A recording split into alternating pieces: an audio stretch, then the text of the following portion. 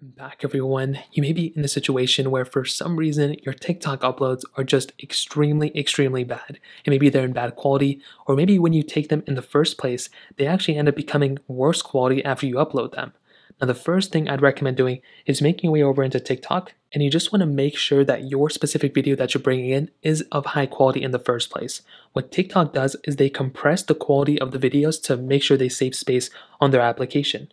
So in this case, what that basically means is if I go ahead and make a video on my Android phone, so if I go and click, into my camera and I go and start making a video, right? I just go and click here, I start making a video, it's a whatever video, right?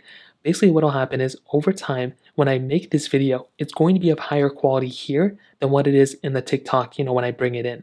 So what you can do, if you're able to go ahead and make a video in the TikTok application here by clicking plus and make the video here, you will almost always get better upload quality if you're, recording straight within the application than when you save the upload and then you go ahead and re-upload. So that's another thing to keep in mind.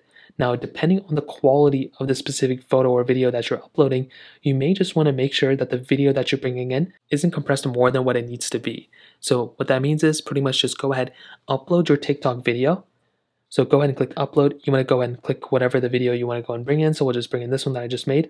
Go ahead and click next. And what you want to do here is you want to click next, and you want to just essentially get the video up into this little area. You want to wait maybe like 10-20 seconds for the video to fully upload. And then what I would probably recommend doing is uploading the video after, because right now the video is being uploaded. So when you click post, it's going to go through and then it's going to post. So make sure that the video just kind of waits a couple of seconds. Sometimes if people post too fast, it can upload and just publish too fast, and sometimes it's not of good quality either. Another thing I would recommend doing is updating your TikTok application. If it's a severely outdated version of TikTok, well, that's probably the problem. So what you want to do is you want to find the TikTok application. So just click search, click up here, type in TikTok. And if there's an update available for this TikTok app, as you can see, it's updating for me.